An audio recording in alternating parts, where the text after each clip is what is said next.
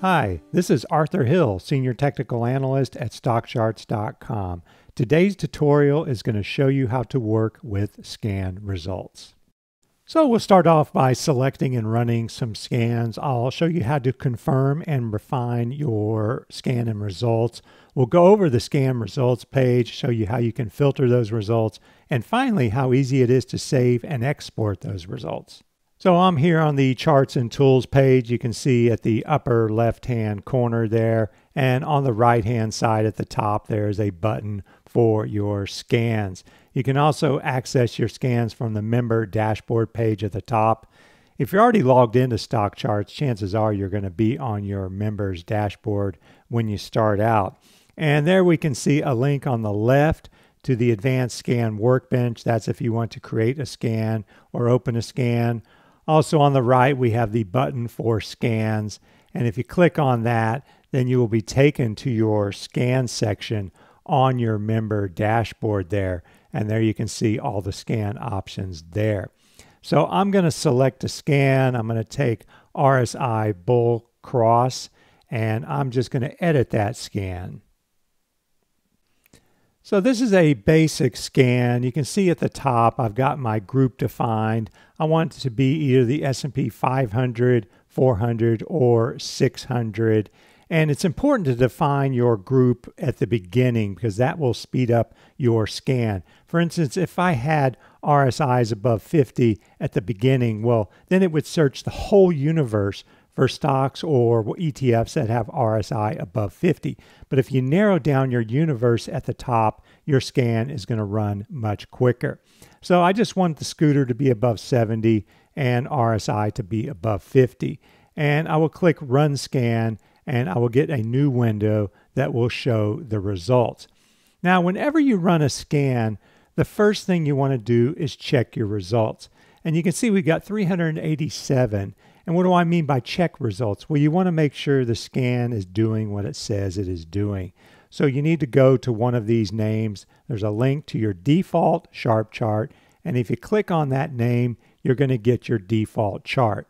Now, my default chart includes RSI.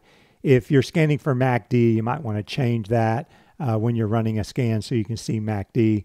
But we're looking for RSI to be above 50. And there you can see RSI is above 50 for Aaron Rents.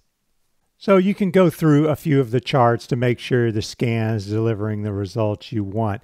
Now we had 387 results, and that's too many. And so I probably need to refine the scan because maybe you want 387 results, but normally we would want 10 to 50 results so we could look at the charts. And instead of RSI above 50, I'm going to change that greater than to a cross. So I'm going to refine this scan. And then I'm going to go ahead and run that scan again. And so we will get a updated results page. And you can see we've got 65 where RSI is crossing above 50. And so I'm going to click on Adobe Systems to see if that chart reflects what I want my scan to be showing. And there you can see it looks like RSI was just below 50 the day before, and it has moved above 50. So I'm back on the scan results page, and let's review what's on this page. There you can see your scan criteria there at the top. And just below that, you have some available options. There's a drop-down menu, which we'll go over in a little bit.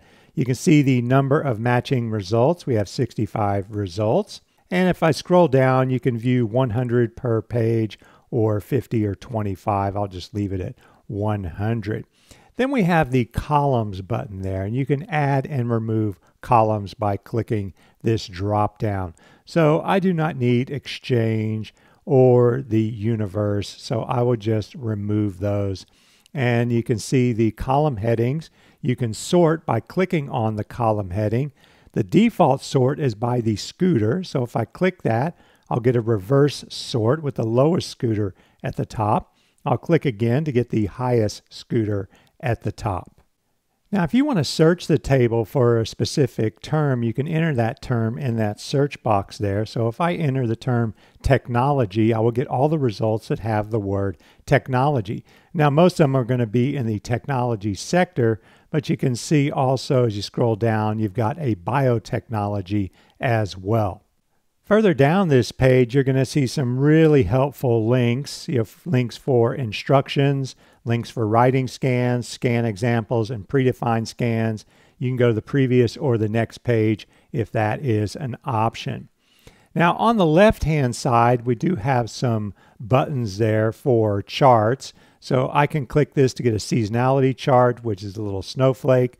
I can click the X's and O's for a P&F chart. So if I want to see advanced micro devices on a P&F chart, just click that link and there you have a nice P&F chart. So now let's look at the available actions so we can get into some nitty-gritty analysis. If you choose that drop-down menu, you got 4 choices. You can put the results in a new chart list, you can merge the results with an existing chart list, or you can replace an existing chart list with these results. And what I usually do is just replace an existing chart list that I've devoted to scan results. And if you look at your chart list, I've got scan results at the bottom. And so I'm going to click OK. And all those results will be put in that chart list and it will be opened up for me. Now, what's great about this is you can do analysis right away. You can do 10 per page, or you could look at candle glance charts, which would be 30 per page. And so you can find some setups that appeal to you quickly and easily. So here I am on the candle glance page. You can see my default candle glance indicator is MACD. I could change that to RSI if I wanted by changing my candle glance chart style.